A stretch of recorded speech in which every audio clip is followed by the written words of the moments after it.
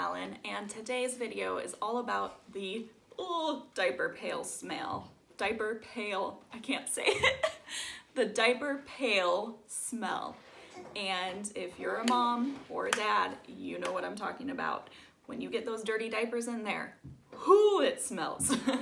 It can get nasty. So this is all my tips of how to get rid of that diaper pail, if I can say it, diaper pail smell, and to keep it more fresh and better.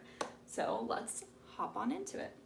My tip number one is, it might seem a little extreme. This is something I did not do with my daughter, and now I'm doing it with my son, and it makes a world of difference. But get like those little doggy poo bags, or they have actual little diaper bags, and put poopy diapers in there, tie it up, and then put it in your diaper pail. It honestly makes a world of difference in keeping your diaper pail smelling fresh. Number two is to clean your diaper pail frequently with baking soda and vinegar. You get a little scrub going in there and scrub it out. I try to do it after every bag change. That doesn't always happen, but at least every other bag change. My tip number three is, it goes along with another tip. So I kind of have the tip number three is my lazy version, and then I have another more in-depth tip. But sprinkle baking soda at the bottom of your diaper pail when you change the bag to keep it smelling fresh. My tip number four is the more in-depth version of that, where you take, and I'll insert a clip, but you take a coffee filter, you put baking soda in it, you put essential oil in it, whatever smell you want, and you tie it, and then put it at the bottom of your diaper pail.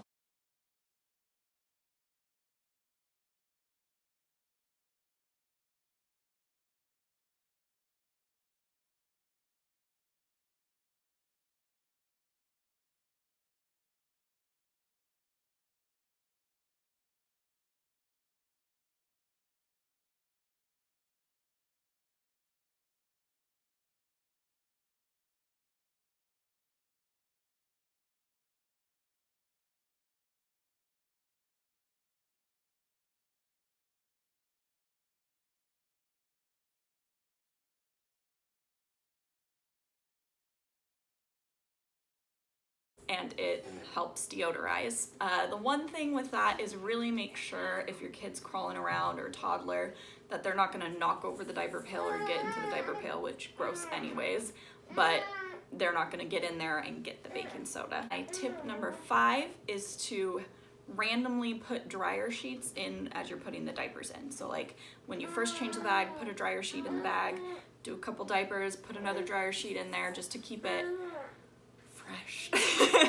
It does help just a little bit. It's not, an extreme difference, but it does help. Tip number six is for when it's really smelling bad. I know you can hear my baby. He's being a bugger right now.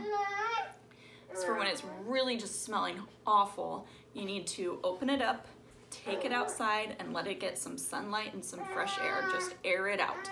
That will help so much. Sunlight and fresh air really helps deodorize things. Lastly, my tip number seven is to make sure you are changing it often. That is so important. I know it's a no-brainer, but sometimes we let the diaper pail get a little too full. Those diapers have sat in there a little too long. I am so guilty of that, but remember to change it often, because once those diapers are sitting in there, that gets so gross. Those are my tips for keeping your diaper pail. One day I'll learn how to say that. Those are my tips for keeping your diaper pail fresh, and I will see you guys next time. Bye.